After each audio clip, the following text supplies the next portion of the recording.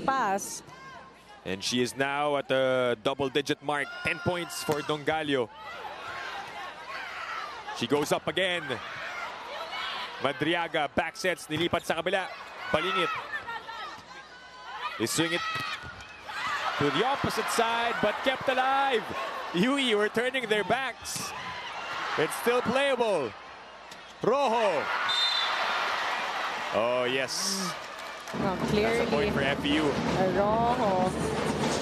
Touch of the net, trying to go for the power tip. But a great way for UE to organize themselves back after realizing that the ball was still alive. But that's why you always wait for the whistle. UE already thought that the ball went down.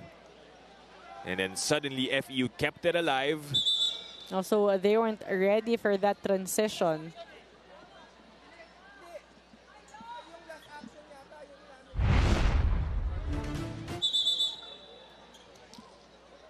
So some confusions here. Oh, but FEU ahead by 3 points, and FEU now with a complete front row, Tagaod, Panangin, and Bacangke. So this is a strong front row for FEU. Kung between rally, dapat doon pa lang sa una, nagcha-challenge na kagad tayo. Okay. Delay na yung pagtawag natin kanina, may warning na tayo . So delay penalty na tayo, Delay penalty, red card tayo. Okay? Plus 1 point sa kabila. Kasi yung kina-challenge nyo, yung kanina pa . Okay? Sige, pakisabi kay Coach.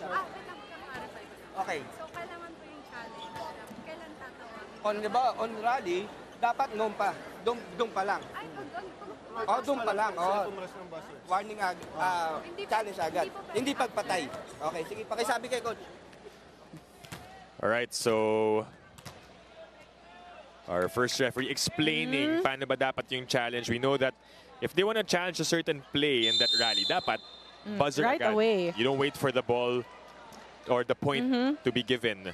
So an automatic point here for FEU. Because it's the second time that UE did this, second delay already, a red card. So 1 point will be given